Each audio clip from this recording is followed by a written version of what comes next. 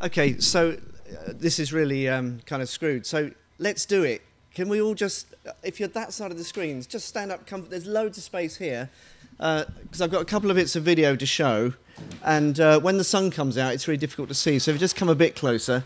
And what we actually have here is not a problem. It's an opportunity to come and meet some other people.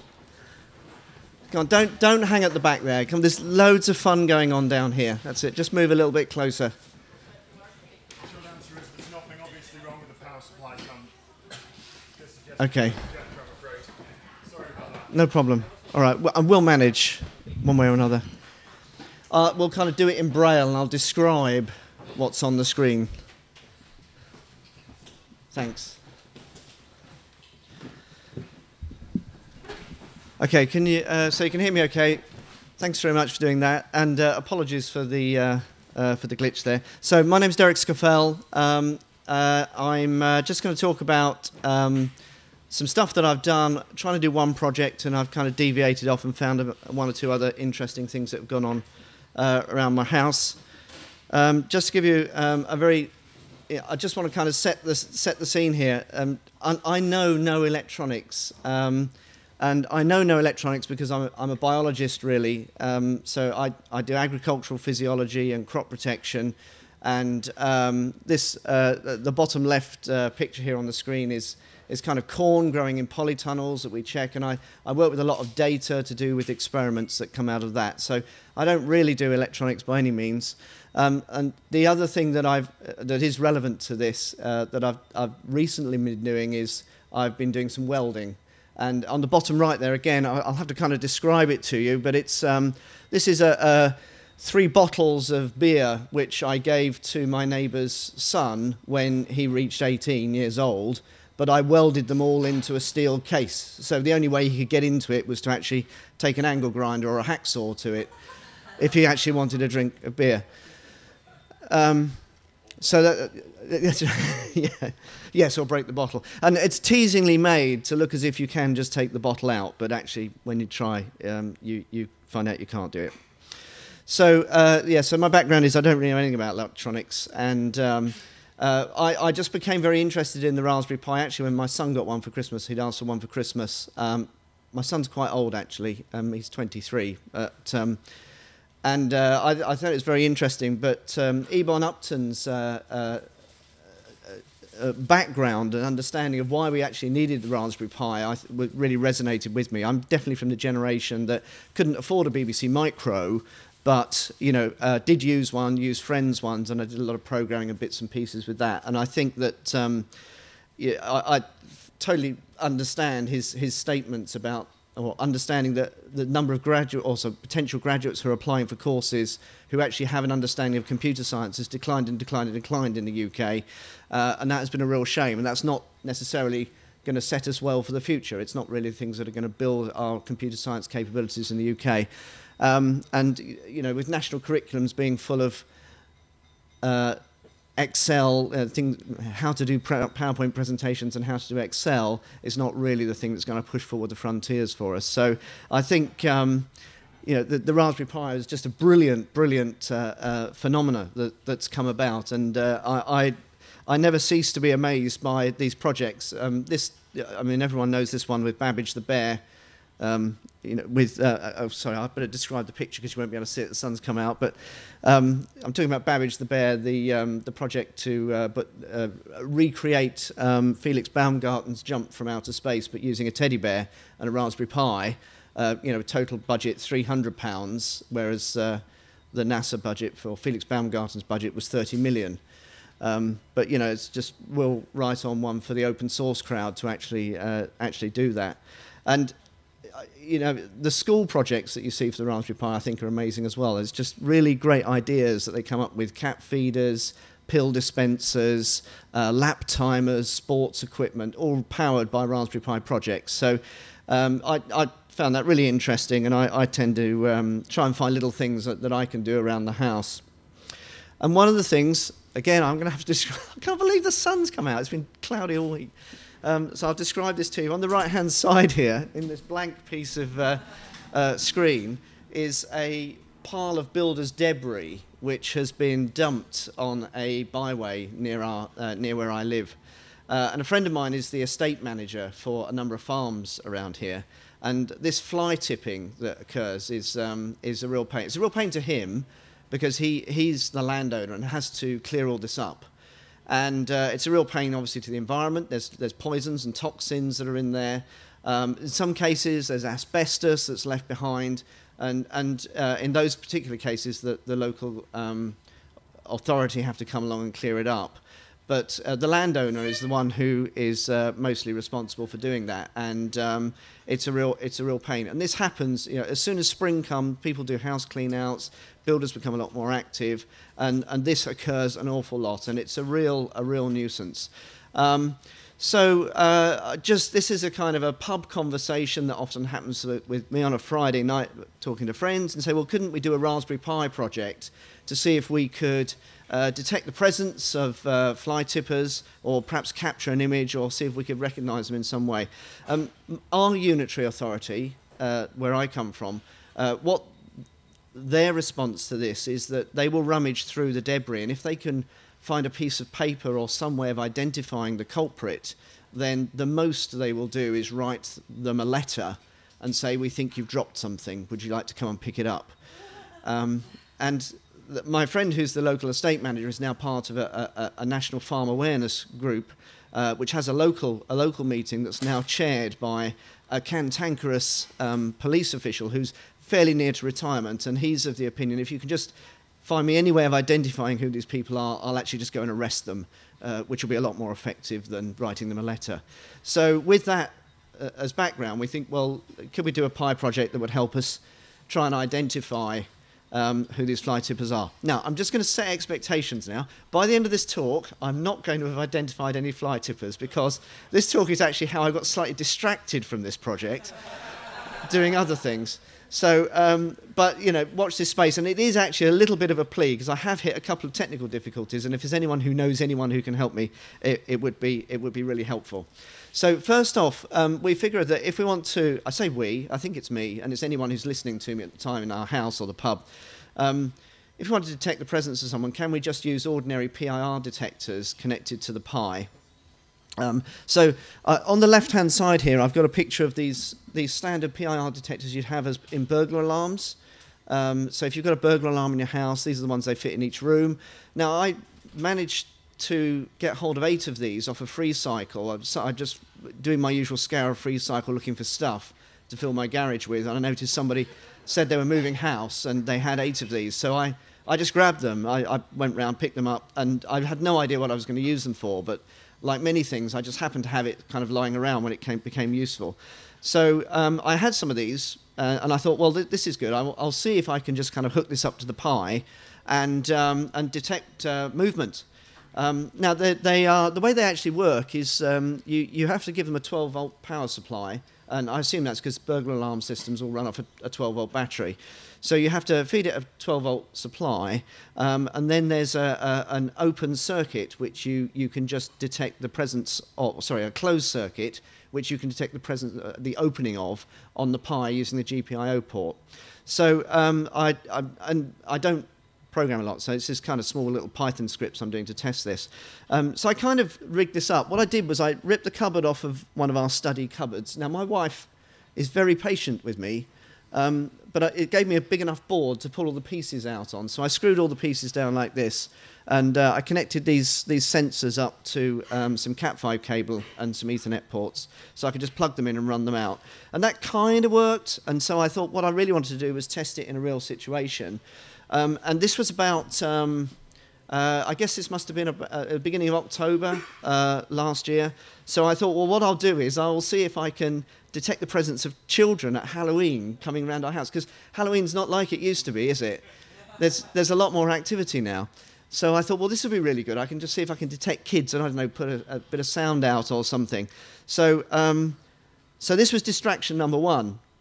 So what I actually did, I'll just describe this to you again. So I happened to have 2 strobe lights, which I'd picked up from somewhere some years ago.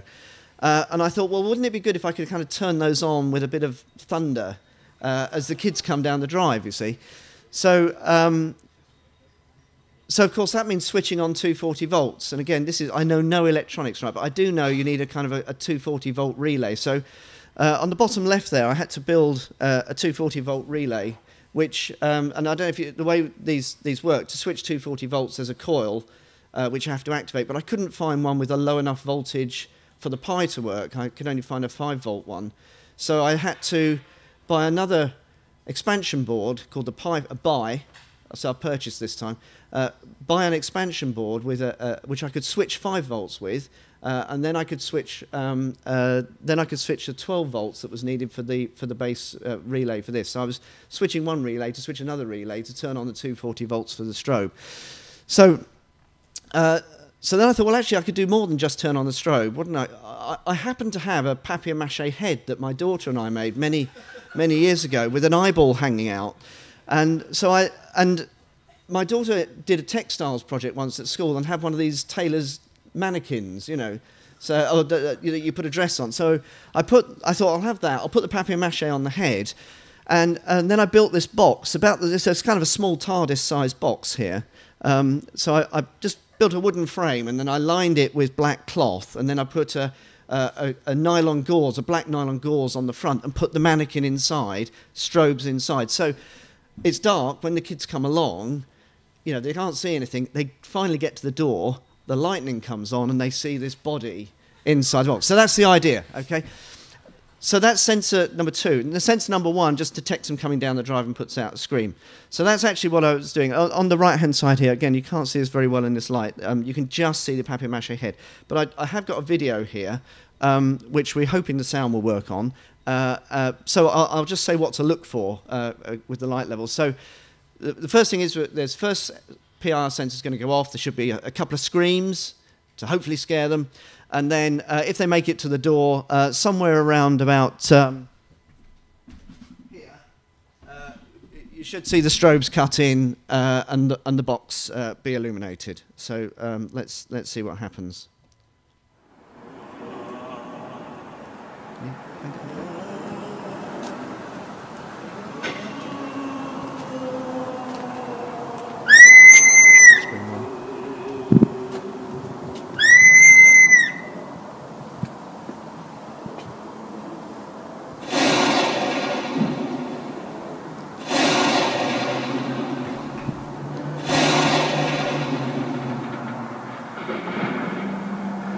Okay, so that worked. I'll tell you what was really rewarding about that. We had 2 lots that ran back up the drive. It was, and they were, really upset, some of them. Anyway, I don't want to be held to ransom by trick-or-treaters. Right, okay, so that was number 1 thing. So that was, can we detect presence, and that worked. And, we're still a long way from fly tip cam at this point. So the next thing was, can we, I'll just see if that's, can we get an image perhaps? And I wanted to try using the Pi cam. Now, when I actually started thinking about this, I think the Pi cam had just been announced. So this is the 5 megapixel camera board for the Raspberry Pi. So when that first came out, it was just a standard camera. And the thing was that we figured most fly tippers will do stuff at night, so what we really need is infrared. And the problem with that is, well, at that time there was obviously a big demand for this, for infrared Pi cams, because there was a kind of a meme on the internet of people who were taking the filters off and turning them into infrared cameras, because it just has a blue filter over the front. So I started looking at it, but it looked like the general success rate was about 30%. So mostly they just knackered the cameras. So 1 out of every 3. So I wasn't really up for doing that because I only had 1. And again, this was another purchase. So generally I try and get stuff for free, but if I can, I try and avoid purchasing it. So, but anyway, it turns out that there was such a demand for this that the infrared Pi cam came out, and you can buy the blackboard, which is the one on the bottom left there. To just put straight into your Raspberry Pi. So I'm getting quite excited at this point because we may get visual, So I connected it all up. Now the software you use for this, if you've done any webcam work with the Pi, the software most people are using is Motion. It's open source. There's a really good one called ZoneMinder, which is a lot heavier duty, and you can kind of describe parts of your image and get ZoneMinder to just monitor changes in those parts. You can do that to an extent with Motion, but Motion's pretty good. It's quite lightweight. You can get up and running, and you can detect various things happening with it. So now there is a version of Motion that's been that somebody's knocked up for the Pi Cam. So I had to download that. It's a fork. I'm guessing they'll remerge later. But I downloaded that, got that going, and that looks pretty. That was working quite well. So now I'm thinking I need something to detect motion, and that's really where we get to the subject of the talk. And that is that I thought I would. Oh no, sorry. There's one other bit before that. That's right. Yeah. Again, rubbish. I'll describe what's here. So if I'm going to put this outside to catch fly tippers, it has to be weatherproof. It has to have night vision. Obviously, we're going to get that for the infrared camera. You need to have data access, and it needs to be secure. I don't want people kind of picking it up and walking off with it. So this is where the welding comes in. So I made this. So this is. So this is a standard Army ammunition box. You can get these from Army surplus stores or on the web. They're about kind of £6 to £10 depending on what size you get. So I thought I'll put the Pi and the camera inside this. You drill a hole in the front. Use my wife actually does stained glass making. She's really good at cutting glass. So I got her to cut this piece for the front here. So she contributed to the project as well. So I bought this matrix, this infrared matrix here to illuminate the area. So the camera comes through the hole here at the front, and you can access it all via the back. They're very secure. Okay, so all the bits and pieces will sit in the back here like this. Now, so here's a top tip, by the way. These are really good, these boxes. We use them for geocaching. If you're doing geocaching, you put geocaches in them. But they're airtight, really water resistant. So if you're welding something onto one of these and you have it closed, what you've got is a very highly contained piece of air, which you're then going to heat to 1500 degrees C. And if you haven't got your visor on, what you get is a globule of, either way you get this, you get a globule of steel that comes firing out at your face at a very, very fast rate of knots. So if you're welding them, keep the door open, because I learned that the hard way. Anyway, so that's it. That's pretty, that's all good chunky stuff, and I've built some brackets to put it onto a tree. So I figured that now that I've got my waterproof device, I wanted to just test this, and my best option I thought for testing was to do an alpha test on our cat flap. So, by the way, on the left-hand side there on that picture, there's 2 solar panels. Now, by now, I've started buying stuff, and this project is going up in price, and I'm really worried my wife isn't going to be very happy about this. But the solar panels was a breakthrough, because I realised on Amazon, you can just send the stuff to a different address and pick it up later, so she doesn't see the stuff coming into the house. So that, it's a breakthrough moment, that was. So we've got this solar-powered. I've got a alarm battery in the bottom of the camera there, powered off solar powers. That's actually, by the way, this is one of my power management is the thing that's worrying me at the moment. Anyway, I've got a cat flap tested. On the right-hand side, you can see the bottom of our wheelie bin and just see the bottom edge of our cat flap, which is where I place the camera and I figured I'll just see our cats coming in and out of the cat flap. These are our cats. They're Bebop and Blues. They're 2 black cats. So my objective is it'll be quite interesting to see what Bebop and Blues are doing through the night and see whether I'm actually detecting it. Bebop is the one on the right with the dodgy eye, and he's the boy, and the one on the left is Blues, the girl. They're brother and sister. That's enough about my cats. Right, so I've got a video here. So you might have to squint to look at it. So I was really surprised. First off, I ended up with this. I didn't see any motion from our cats whatsoever, but this one arrived. We've called Longtail, suspect number 1, who arrives at the step. You can see has a sniff around. Now, it's interesting because 2 days after this, I was past a field that was outside of our village, and I saw this cat. It must roam an awful long way. I mean, it was easily half a kilometre away, and this self-same cat was there. But anyway, so he didn't go in. He just had a sniff around, as you can see, and then he walked away for a bit. Okay, so that's longtail, number one. Let me just move on to... Right, so the next one is this one here. On the left... oh, hang on. Oh, let's stop that. Rewind that. Let me just give you the rundown here. Hold on. Ugh. Right. So this one here, on the left there, this is a separate, different cat, a short tail. We called him Stumpy, codename Stumpy. And you can see he actually goes up and into the cat. He actually enters into the house. And looking at the timestamps, again, motion timestamps all these images. But the way motion works, by the way, is it takes a JPEG and then another JPEG, and it compares the two. And if there's a difference, then it starts laying down JPEGs. So all these videos are just JPEGs that have been strung together. But a few seconds later, there we go.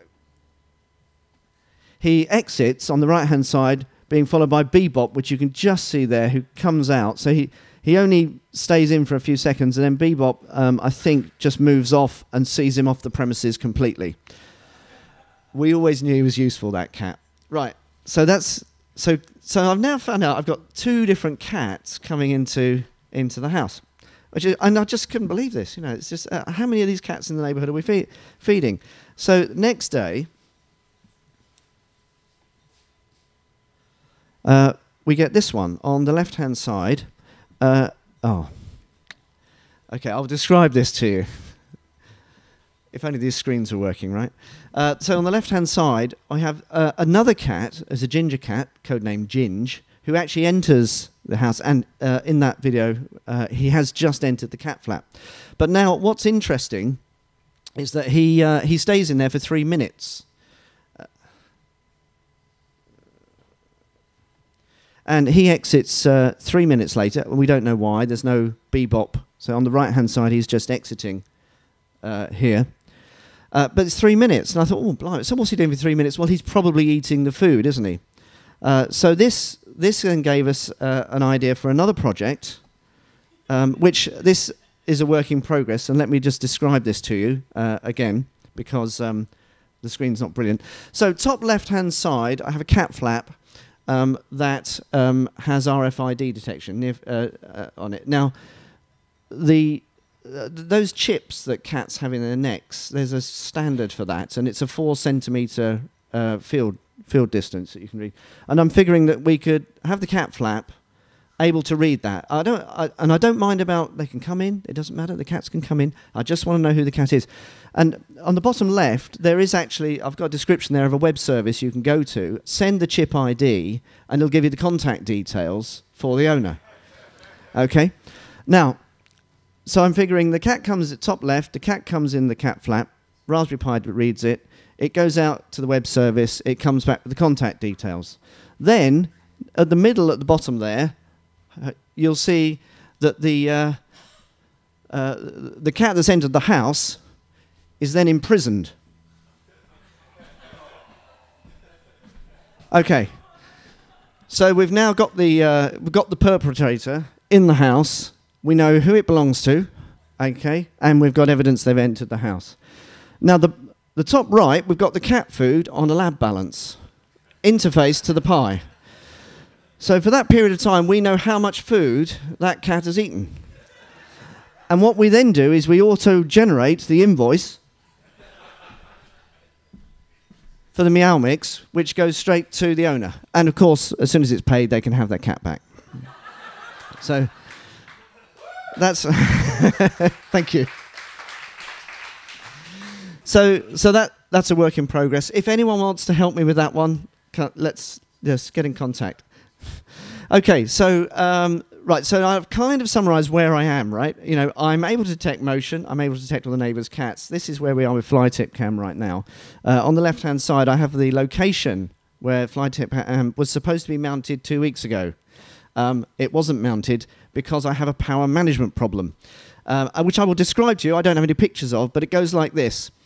I had a burglar alarm battery in the base of the module, and I had solar power batteries, and I took out the battery and the solar panels to scout camp. So I'm chairman of a local scout group. I go and help out at our scout camp every year.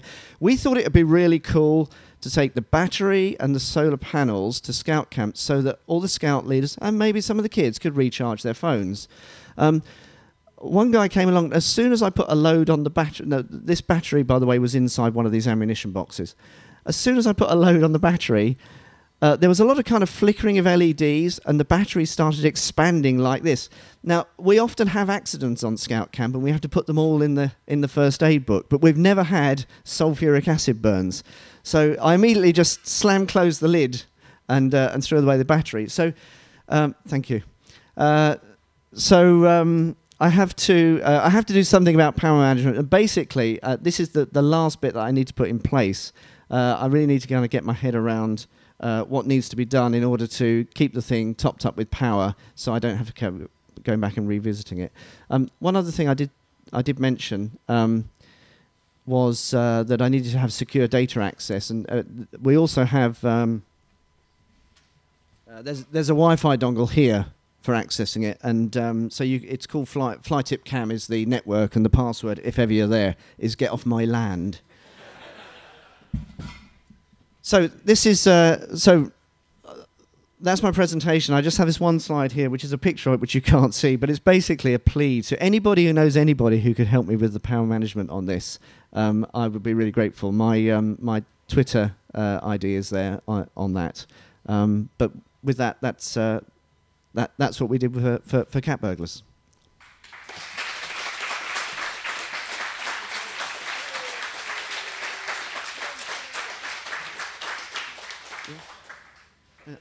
Does anyone have any questions?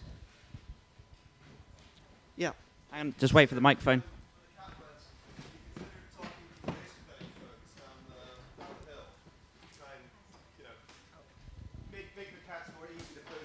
Yeah, yeah. That's right. Any more questions?